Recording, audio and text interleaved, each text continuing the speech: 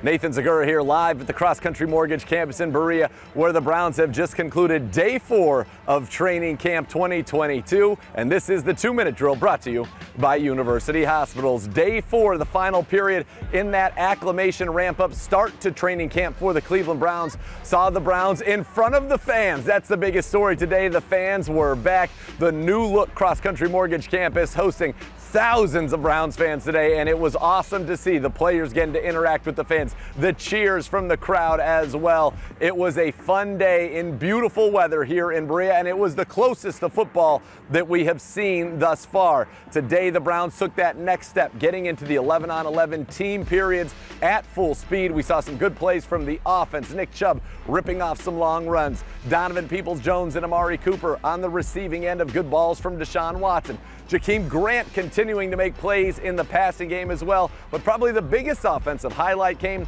from Jacoby Brissett to Mike Woods, the Browns draft pick out of Oklahoma, who's made a real impression on his wide receiver coach Chad O'Shea and really the rest of the staff here and even the defenders as he got deep and Brissett hit him for a big play down the left sideline. But the defense would have its moments today as well. One of the things when you first think about this Browns defense is the tandem up front, Myles Garrett and Jadeveon Clowney, and again, they made their presence felt. Now the pads weren't on, but you heard Myles Garrett and Clowney, you saw them and you felt them. They were able to get some passes knocked down at the line of scrimmage, and then on one opportunity for a bootleg, Jacoby Brissett rolled out to his left, and Myles was there to absolutely blow up the play and then had some choice words for the offense afterwards, reminding him that he is a legitimate Defensive Player of the Year candidate and the franchise record holder for the most sacks in a season.